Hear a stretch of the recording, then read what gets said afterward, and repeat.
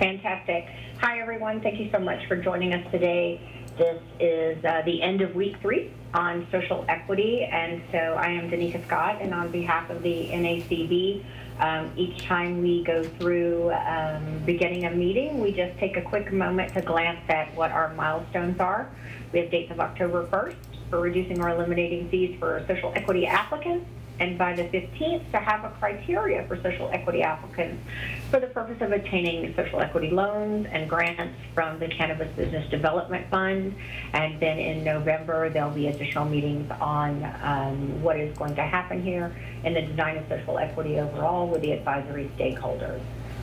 Can everybody see the presentation deck with no issue? Okay, fantastic. Well, I'm going to call this meeting to order and would like to begin with roll call. From the NACB, I have Gina Cranwinkle.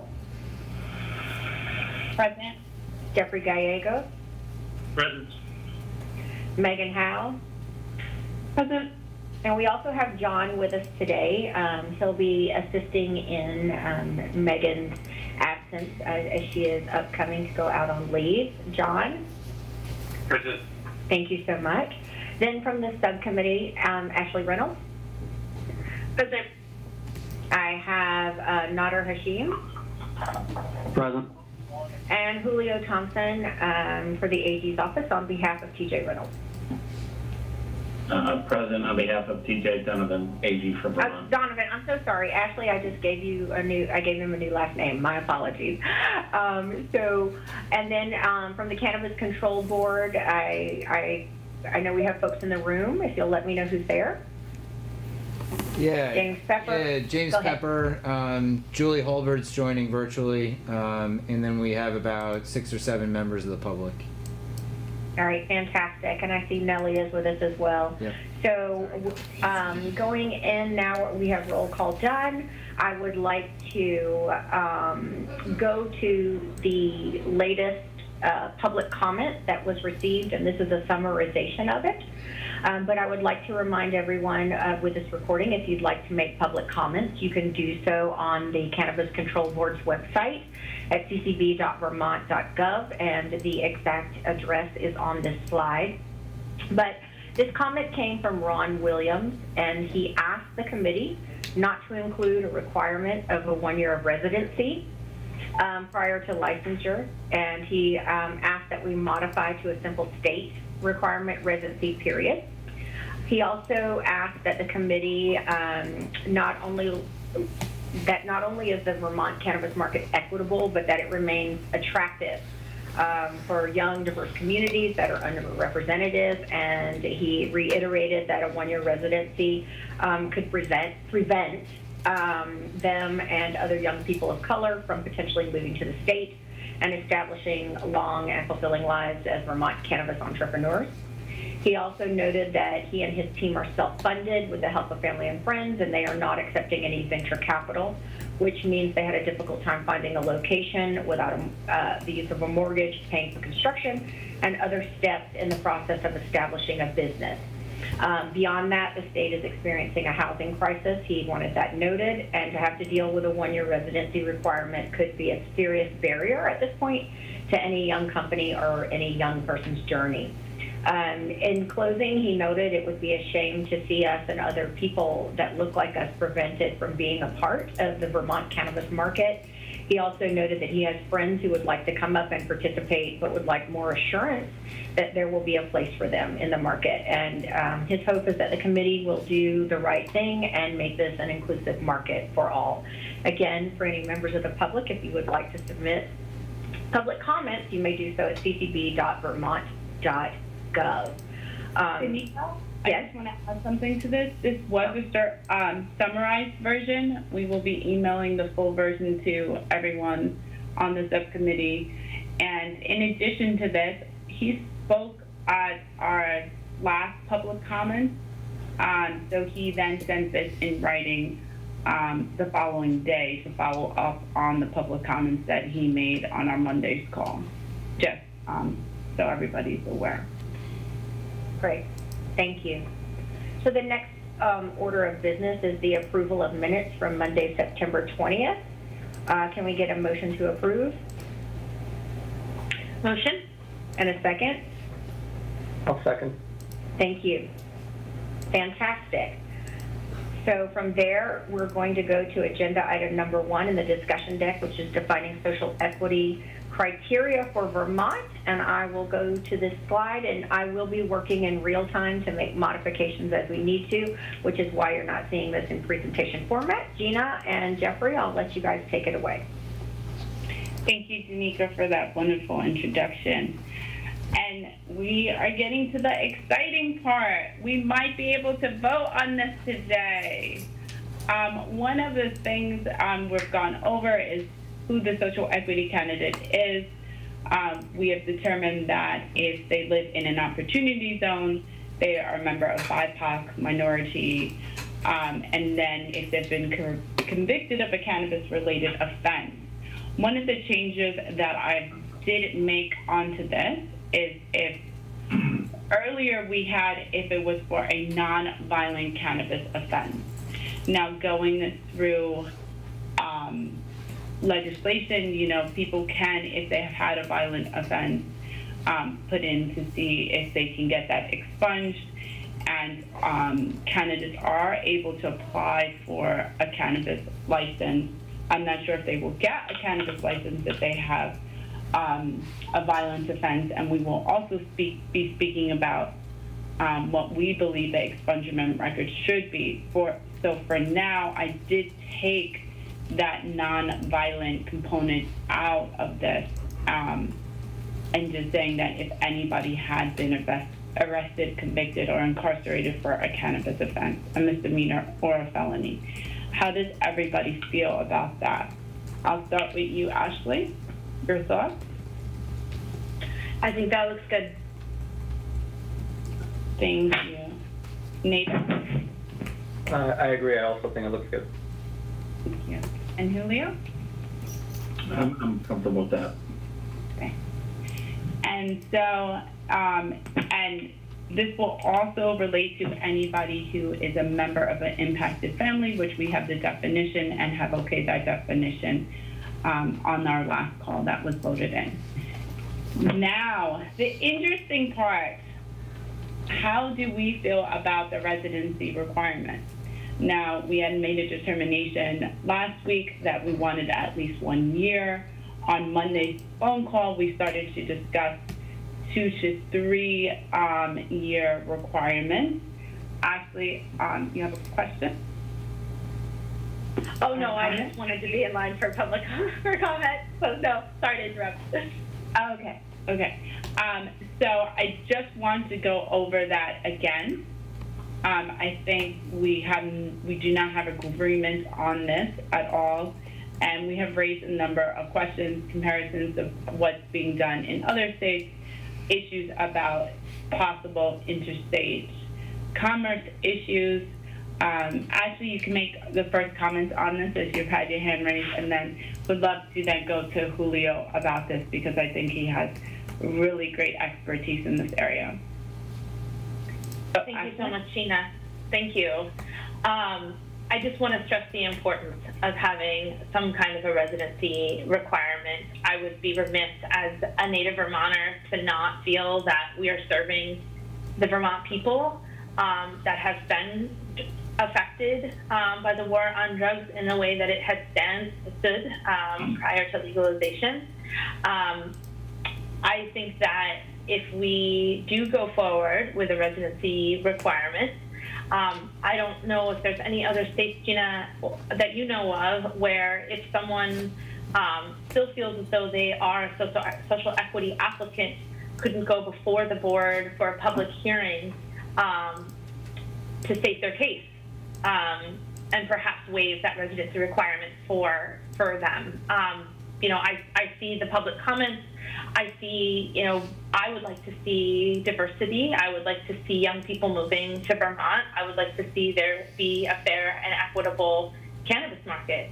I don't see what would prevent that particular entity in public comment from applying for a regular license and going through the regular way that all other Vermonters on an even playing field would be going through. So I just want to stress that I'd like to make sure that Vermonters are getting a fair chance in this market, and the folks that have been wronged by this prohibition, I think we need to make sure that Vermonters are protected. We've already let MSOs in. I know that there is some fear around any sort of residency requirement for any applicant at any level for any licensure in the cannabis market here in Vermont. I don't think that we should be afraid as committee members to have a residency requirement and be afraid that we're going to be sued. We've looked at other models at other states that have 5 of the last 10 years, 15 of the last 20 years. Way more of a residency requirement than we're even contemplating here with just 1 year. And I would just like the committee members and the board to really look at how we are protecting Vermonters with this social equity candidate. Thank you. Thank you so much, Ashley, for those great points that you did make. I have one question. What would the amount of years you would prefer to have on this? Is that 1 year? Is that, I know last time you mentioned 2 to 3. I think 2 to 3. Okay. Thank 5 you. would be ideal. I know that's what Colorado's doing. I don't know if there's that slide that you can pull up so that we can reference again what the other residency requirements are for other states that we've been looking at models for. Awesome. And it should be right after it. It should be on top, Danica. Right after our slide or before this slide. And what I really want to point out is that this is really for a designated opportunity zone. So, I mean, my preference is that if you were going to have a residency requirement, it would be for your disproportionately impacted area, which we noted as the opportunity zone. So, as Ashley was saying, that in Colorado, if you live in a designated opportunity zone, you have to have at least lived there for 15 years between 1980 and 2010. So as Ashley was saying, you know, having the 2-year or 3-year requirement for that one particular thing is quite less. Illinois has 5 out of the last 10 years. Massachusetts is 5 out of the last 10 years, and they do specify and those are all disproportionately impacted areas. But for a drug conviction, you needed to reside there for the last year. And then in Michigan, they give points towards if you live in a disproportionately impacted area for at least 5 of the 10 years. So you get a 25% deduction on your application and licensing for that. Just to go over that again. And I see Lindsay and Susanna have arrived, so hi to the both of you. So thank you again, Ashley, and for pointing out to review that. With that being said, there are cases that are popping up to, you know, debate residency requirements. So I'm just going to pass along to Julio, you know, and to give us some information about that and your feelings about this topic. Sure. I mean, so the most recent trend in terms of legal challenges dealing with residency requirements have all gone against having a residency requirement on the grounds that it's an unconstitutional exercise of protectionism from state residents versus competitors from other states. Last month, the state of Maine's residency requirement was struck down by a court as a permanent injunction as being unconstitutional. There are similar injunctions. I think there was one again in Missouri, and I think last meeting we talked about one that was entered against the city of Detroit. So, you know, looking at the social equity landscape for Vermonters, the criteria here allow any Vermonters who have been impacted by the Vermont criminal justice system to compete with other Vermonters and the question is, for participation in this new market, and the question is whether Vermont can legally create an artificial barrier that protects them from people who reside outside the state of Vermont or haven't been there a year. Maybe they've been here days or months, but otherwise meet these 4 or 5 criteria. And so, the picture doesn't look very, very promising for that, notwithstanding what Colorado has done. Colorado just hasn't, no one's challenged Colorado's law, and that could happen in never, or it could happen tomorrow. We don't know.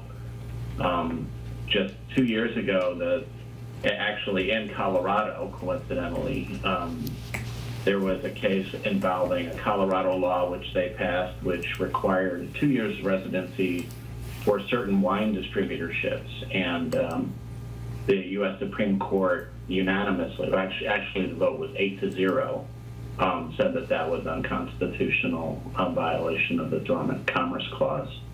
So that was a 2019 case. So I have concerns about that and the prospects of litigation. It's possible Vermont could be the first one to win, but the legal currents seem to be moving in the opposite direction. So I think when it comes to application for benefits or loans where the individual applicants are in a position to provide their story, I think making space for Vermonters or people who have been impacted by Vermont's criminal justice system as it relates to cannabis, I think should have the opportunity to tell that story and have that taken into consideration. But I think that just saying people who haven't been here a couple years, notwithstanding their other equities, just simply aren't eligible, even though they might be in Vermont now, I think is probably just erecting too much of a barrier. Thank you. And what is your recommendation for residency or no residency, any residency? I think to be identified as a social equity candidate, there shouldn't be a residency. Like this, I think what's up here is a 1-year residency requirement. I wouldn't support that. I would support that when social equity candidates are applying for benefits and they're they're looked at, their applications are looked at in light of the factors that they can identify that makes them eligible for assistance. I think people who have been affected by the Vermont criminal justice system adversely, that should be an inquiry that's afforded or it should be made in the application process, but it should be a factor, but not like an automatic disqualifier if someone doesn't have that story to tell. Thank you. I think that's a great point, and we can create some, example template of someone who would be applying to get, access to education or some other benefits that are received, to show the committee as well, and using that as just something that enhances it as like maybe a merit-based system, but some additional points for that. So thank you. Nader, how do you feel about the residency requirements? So I have a couple of thoughts floating around. I appreciate what both Ashley and Julio have said, and I understand the desire to support Vermonters who've been living here for years, who have also been affected by the criminal justice system. But on the other hand, I also defer to Julio's experience and knowledge when it comes to the possible legal ramifications of this. And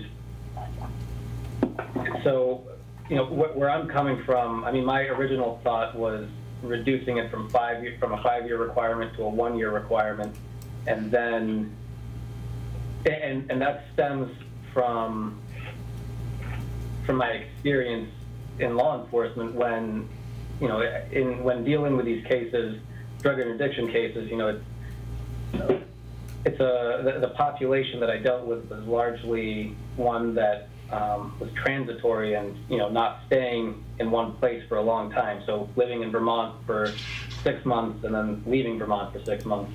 That was largely what the population was. And so that's why I had my initial concerns about having a residency requirement. And, you know, now coupled with the concern about the litigation and the direction that it's going, that kind of creates a bit more concern regarding having a residency requirement. And so I think that Julio said something that I strongly agree with, which is, you know, sharing that story and having it be taken into consideration, but not creating that blanket residency requirement where it's a yes or a no, if that makes sense. Yes, and thank you, Nader. That was a good point of people moving. So just for the record, what is your recommendation? So no residency requirements, is that your recommendation? I just want to state it for the record. Yeah. Thank you. Susanna, I would love to get your opinion. Yeah, I think, sorry, first of all, for joining a bit late, having a different agricultural conversation with a different commission. But I suppose that what I would say is that if we did a residency requirement, I would like to see it be optional. I forget how Julio phrased it, but I appreciate how he said it, right? That it may be a factor, but not necessarily a requirement. But I would also be extremely comfortable with not having a residency requirement at all. Thank you so much. And Lindsay, how do you feel about this?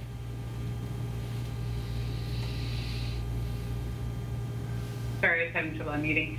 I honestly, I need more time to reflect on this. As you know, I've been, not as dialed into this, and I'm trying to sort of get up to speed and just taking in all of the points. And everybody makes great points, so I really just prefer a little bit more time to think this through.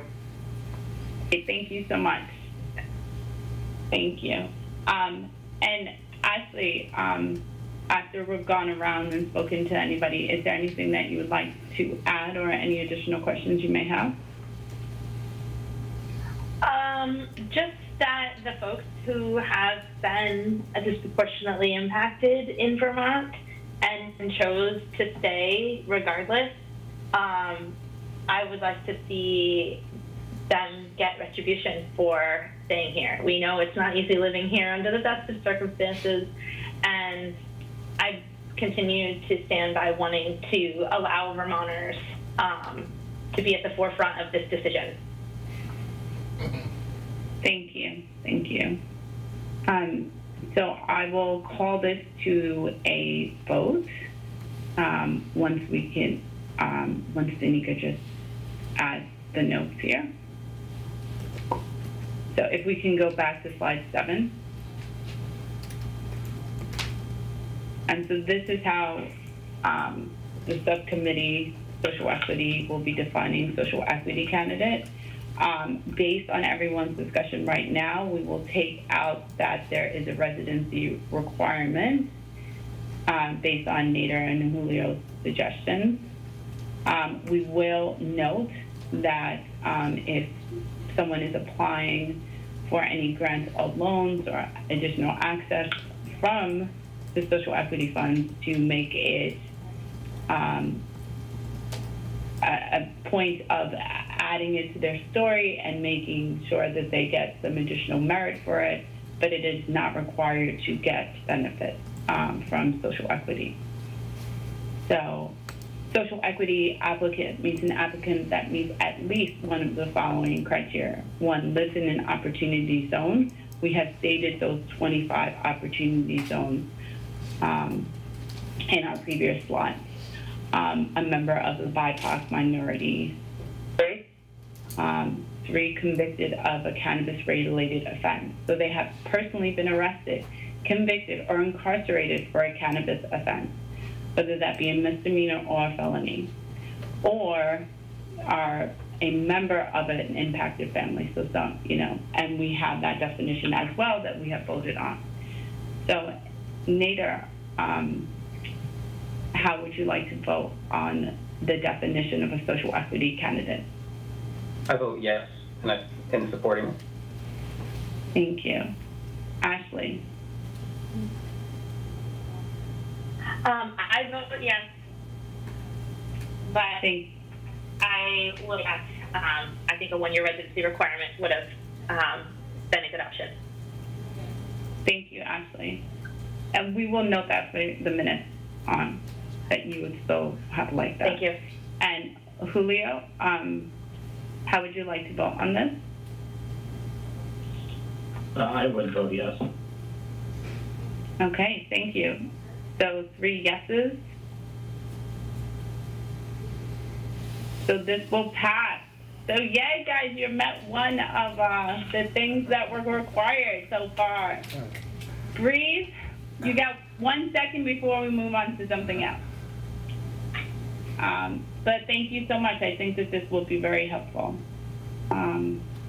Anything that you would like to add or comments before we move on to some, where we're talking about fees and some fee waivers for social equity candidates? Okay, let's move on.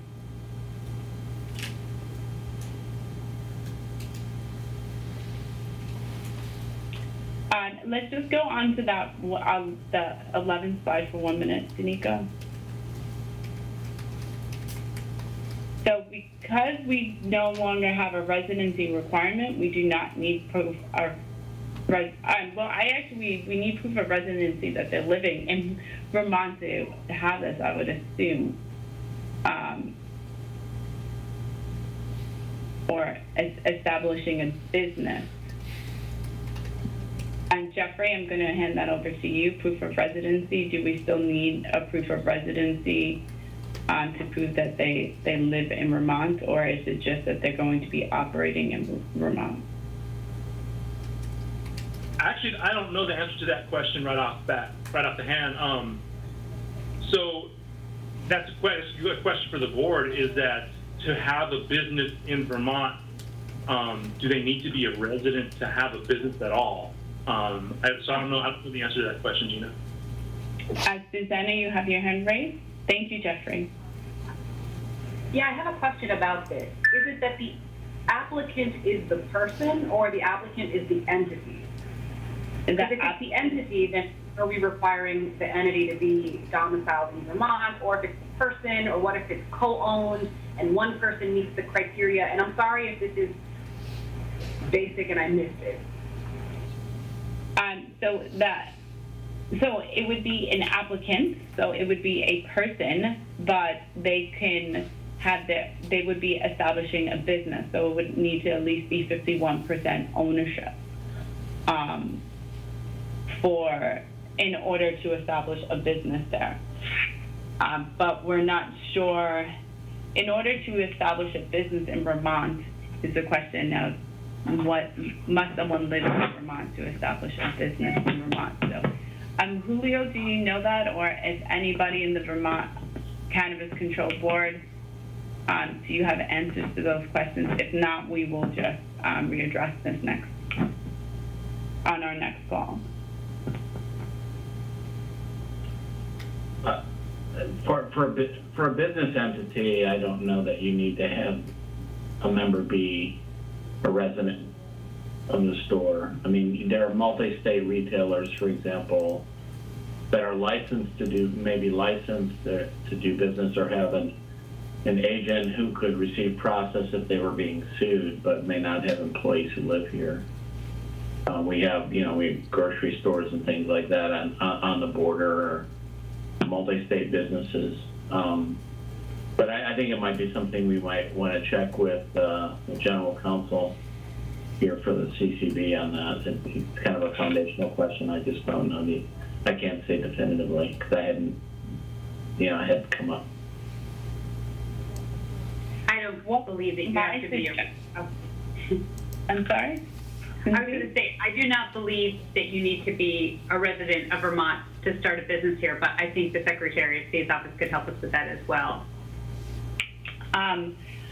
I would like to make a recommendation that if someone, a social equity candidate, is going to apply for assistance in this program, that they should be residing in Vermont. I mean, Nader, how do you feel about that? I agree with that. I think that makes sense. Ashley? I agree with that. Thank you. And Julio? So there are individual applicants, and then there might be, a business that does business in an adjoining state, and so I don't understand what the proposed residency requirement would be for the business, that 50%, that its majority shareholders live in Vermont, or that it has Vermont employees, or I'm a little confused by that. That the social equity candidate, obviously the social equity candidate who wants a licensee would need to be residing in Vermont to get those benefits. There's no existing residency requirements that need to be had, but if they're getting the benefits, that they are currently residents of the state of Vermont. And so they just have to move to Vermont to actively participate, that they can't be living in New York and receive these benefits. Yeah, I think for the social equity benefits, I think that's right. Okay, thank you. So just for the record, Danica, we have 3 yeses that there is a residency requirement. So this is the proof of residency that we have gone over. I will note that I've added 9, a notarized affidavit from lease holding roommates, because there was a question that, if they were just in a roommate situation and were not on the lease, how we could address that. So we have a Vermont driver's license, identification card, a disability identification card. We have a voter registration card, a signed lease agreement, or a property deed that includes the applicant's name, a voter registration card, a pay check stub, school district requirements, whatever their school district would require to show proof of address, a bank statement, a recent tax return, or a notarized affidavit from the leaseholder, just verifying that this person lives with them. And then in addition, for proof of conviction, you would need court documents, probation documents, Department of Corrections documents, which all can be requested by the courts, which we've spoken to David Shear about already. Is everybody okay with these documents requiring them to provide for any social equity candidate? Ashley?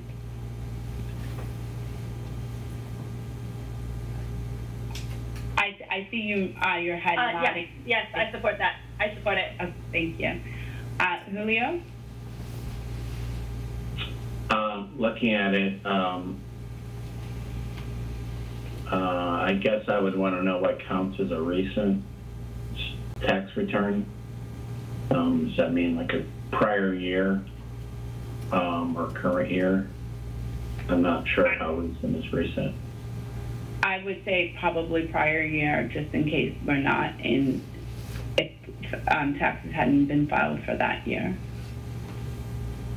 Unless you would like to make it a present year, but it's, what is your feeling? I think if all of the criteria are for the current year, I think that's fair. Okay, so let's put it for the current year, which could be last year's tax returns, just because we're on. Yeah. Tax returns are just a year prior. So is that a yes? Yeah. Okay. And Nader? I'll vote yes. Yeah. And just Ashley, if just with that one stipulation of all criteria being for the current year, if you can re-vote on that. does it take to get proof of residency in Vermont? Does anybody know? A month? 6 weeks? What does it take? I mean, if they show a signed lease, it's that day, I would imagine. I don't know. I would imagine in a few days you can show that you have leased an apartment or you're living with someone. And they only need to meet one of these requirements, A through I, or all of these requirements, A through I. One of those requirements. Can we opt to have them meet at least one or more of these requirements? I mean, so 2 requirements, a driver's license plus a bank statement. So 2 documentations. Or two of these requirements. Yeah, 2 of these. Okay. 1, 2, 3, 4, 5, 6, 7, 8, 9 requirements. Yeah. So proof of residency will be must submit 2 of the following documents. Yeah, I like that. And that must be in for the current year. So that I'm, real quick, so that I'm clear, government issued ID, Vermont driver's license, that would, I'm going to ask, is that, or ID, is that the primary and then 1 additional, or are we asking for a government issued ID and 2 additional? Any two of those.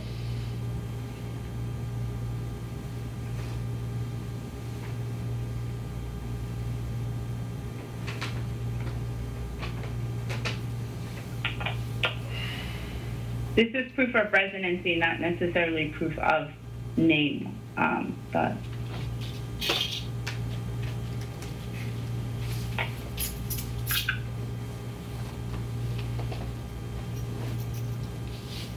Nader, you have your hand raised?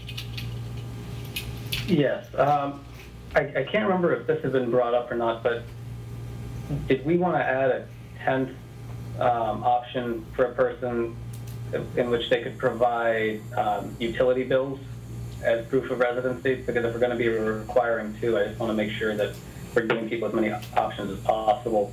Like when I had to get my license, I needed to, in order to prove my residency, I had to bring some utility bills to prove that I was living where I'm living. So is that something that we could add, or was there anything on that? I think that's a great addition. Ashley, how do you feel about adding utility bills?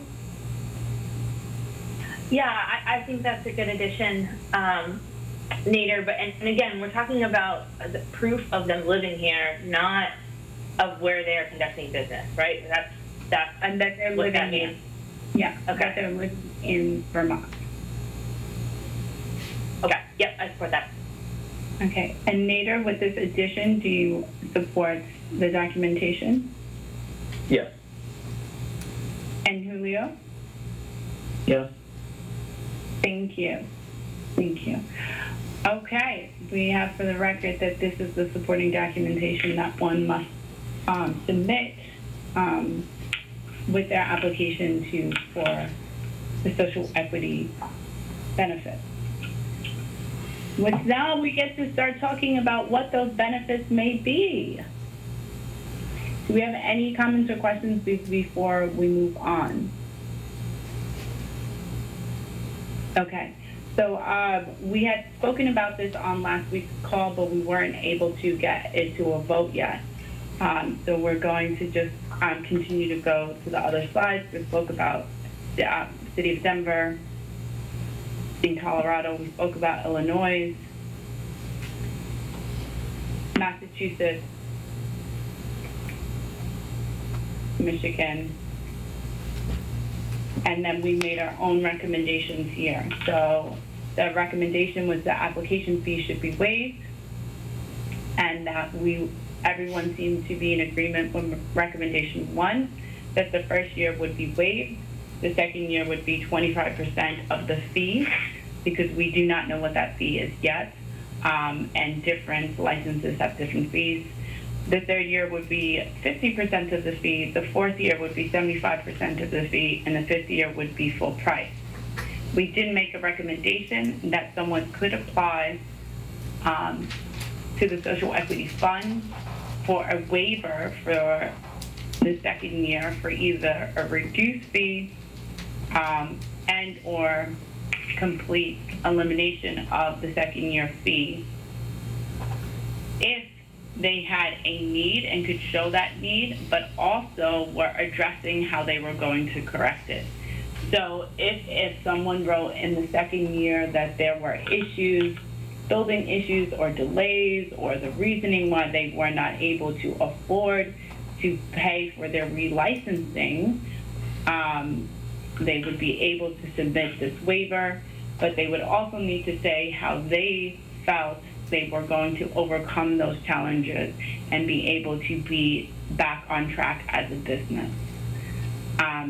So, Danica, if you can just write that there, that second year waiver would be possible. I just want to discuss this again. Julio, were you raising your hand? No, I was turning off my camera. Oh, okay, thanks. But let's start. Julio, how do you feel about this recommendation that we had discussed last week? I would favor, of the three I guess, what's presented on the screen, in terms of the fee rate, I'm comfortable with recommendation one. I had, at the last meeting, suggested the opportunity for a fee waiver for SE candidates. I am also inclined to permit a fee reduction, but not an entire waiver for the third year. That would be, again, you would have to be able to present a cause, but no reduction for years 4 or 5 thereafter. Thank you. Nader, how do you feel about Julio's suggestion about the third year, that it could be a reduction but not that they would have to pay something if there was need? Sorry, my internet.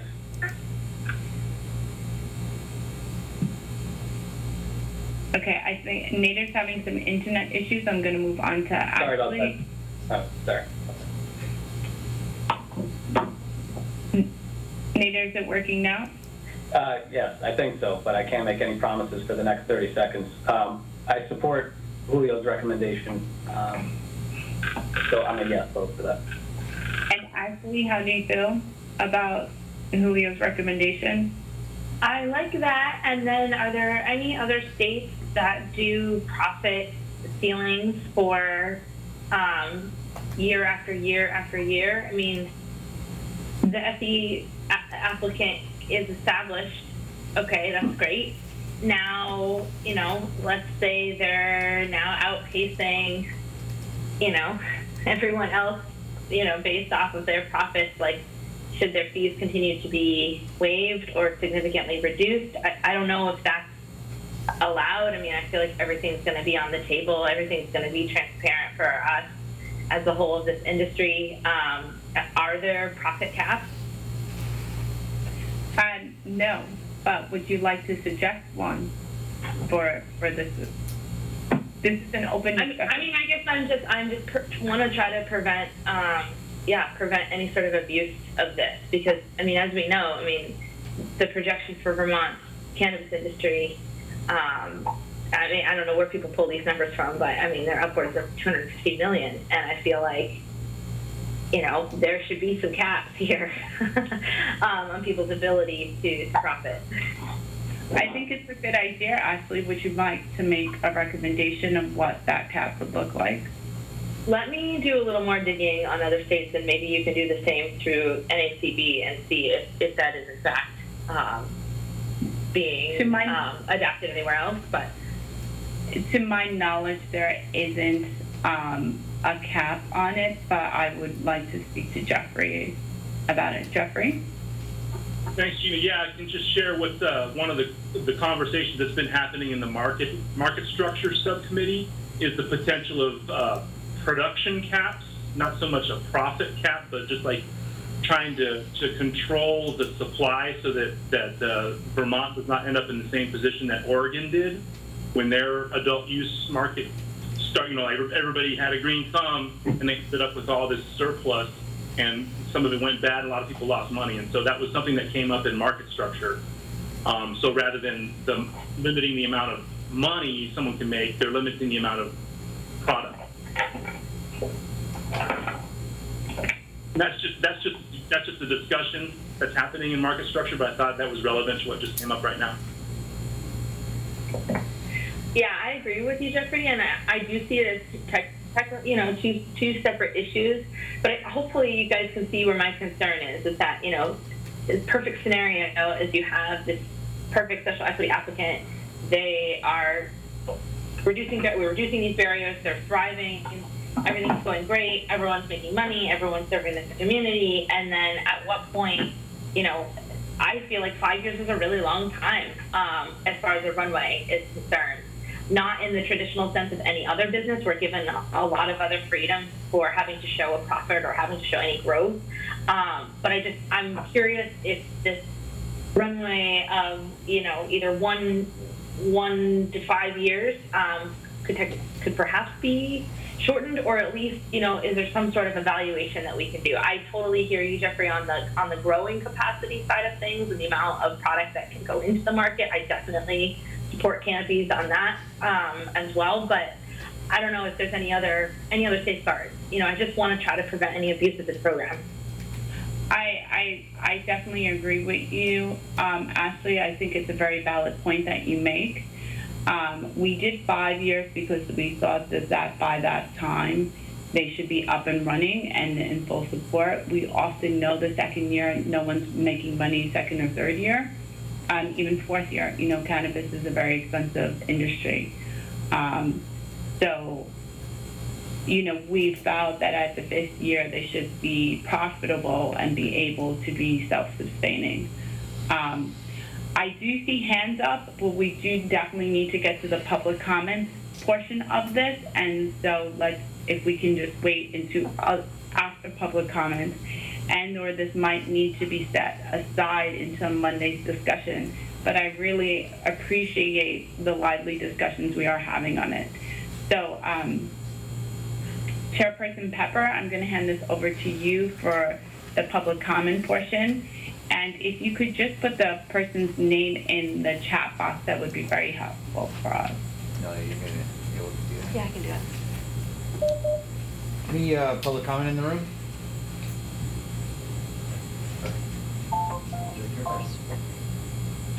Sorry, did someone else raise their hand? Just me. I didn't see any, yeah. Go ahead, please. Sorry, I thought I saw your hand go up. Maybe you could just state your name for the record. And Sure thing. Hi, my name is Ben Mervis. Thank you for the time, everybody, and thank you for your work to the committee, or the subcommittee. My background is actually in public health through the Vermont Department of Health, and then I moved on to the Food and Drug Administration before entering cannabis about 5 years ago. I've worked in both California and Massachusetts markets and industries. Now I'm working with Craig Mitchell here on some social equity. We're exploring what a viable business model would look like in Vermont as a social equity applicant. Fortunately, with your approved with your vote to approve the qualifications, we now can move forward confidently with him knowing that he'll qualify as a social equity applicant. And if anybody wants to catch up or missed it, he did submit a public comment on August 29th, just kind of stating his intentions as an advocate and an entrepreneur in the industry. There's a little bit of confusion on my end when it comes to the application fees, if we're talking about applications for a specific social equity license, or if it's any or if it would be a social equity applicant applying for all licenses. But with that in mind, we do have a few immediate suggestions or requests for the subcommittee to consider moving forward. And I understand this would be after you get through the first 2 reports that are due at the beginning of October. But our first is to develop social equity policies that would reduce barriers for applicants pursuing any of the general license types, as opposed to a specific social equity license. We've seen this in other states, and it can include something as simple as removing the requirement for a permanent address when you're applying for, say, a provisional license, and then allowing that permanent address to come into effect when you apply for your final license. Our second suggestion is considering granting social equity applicants exclusivity on social consumption and delivery, because both of those functions are so innately tied to the community, to the destigmatization of cannabis within BIPOC communities and marginalized communities as a whole. You're talking about consumption, which is incredibly personal, and then also inviting someone to your home. We also think it would be a great way to further healthy consumption habits within those communities. And then lastly, we're really aligned with everything we've heard from the CCB meeting so far with creating a unique industry here in Vermont. And as such, one of the things we think would make this the strongest social equity program in the country so far would be to create an integrated license for social equity applicants to kind of build their own application, their own license type. They would be able to choose from a combination of cultivation, product manufacturing, wholesale, retail, delivery, and social consumption. So essentially giving social equity applicants the ability to build their own business at whatever scale, but with unlimited opportunity, because we think that is what will set the state up for great success. So thank you very much. Yeah. And just to clarify, when we were talking about application fee, it would be for any application, any license that they were choosing. Excellent, thank you.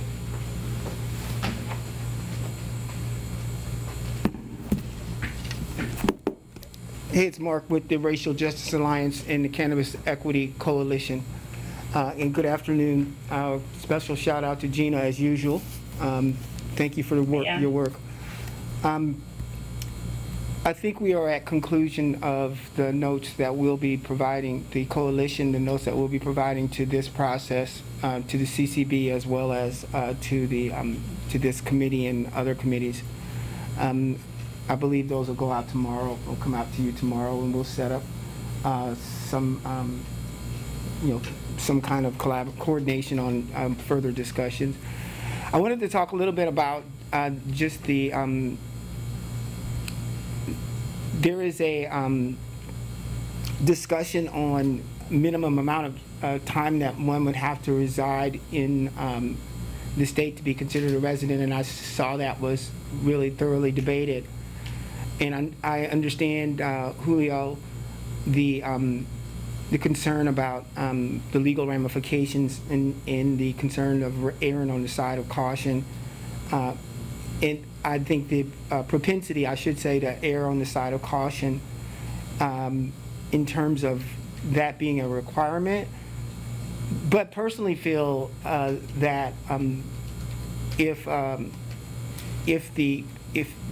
that is the only reason, it's just because there's just a propensity to want to err on the side of caution, with all other aspects of the argument being logical, to certainly take that move, make that move.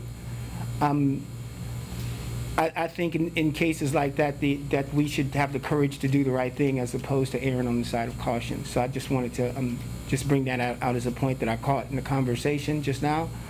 The question is it the right thing to do? Is to, as Ashley had pointed out very clearly, is to give it some time for as far as making sure that folks are required to be in place for a while before these benefits are available. So I'd strongly ask the CCB to consider. I think even the IRS requires you to be in place for 183 days before they consider you to be a resident here. So I don't think that's unreasonable. So yeah, I'll just leave that there. There is still a conversation about, you have reached a decision about equity applicants that involves opportunity zones. That's it seems to kind of forego the conversation that we were having about creating programming that comes out of this taxation and regulation emerging market that would be directing resources into communities as opposed to at individuals. And I said it last week when I was here, and I'll say it again. You know, CH 414, the program that we put forward that would seek to reinvest in some of these communities, to lift these communities up that have been impacted by this so-called war on drugs. And I think that opportunity lexicon was really derived from the research that we did in that work, largely like Illinois. And I just don't know how appropriate it is, respecting and understanding that you've already voted. I don't know that an opportunity zone for a social equity applicant is the right approach. So I don't mind being in the minority on that, but I just wanted to bring that out. I think opportunity zones certainly are relevant, but I think they should be more relevant as in a conversation when we are directing, you know, a percentage of excise taxes towards a community for community revitalization, these communities that have been harmed by impact. So I hope we get to that conversation at some point. I want to lift up and we'll lift up further and moving forward the whole conversation on licenses, like delivery licenses, like ideas like co-ops, and also ideas like equity applicant integrated licensing. We certainly support all of those, and you'll hear more from us on those ideas. I think they're great ideas. Thanking this subcommittee for your work as usual. Thanks. Thank you. And just so far for both public comments, we will be getting to other topics that you raised as soon as possible. Are there any other public comments in the room? That's it, Gina. Thank you. Can I have a motion to adjourn? Motion. Thank you, Ashley. Do I have a second? I'll second. Thank you, Nader. Well, this has been a great call. Thank you, everyone, and I appreciate your time, your advice, your wisdom, and I will see you on Monday.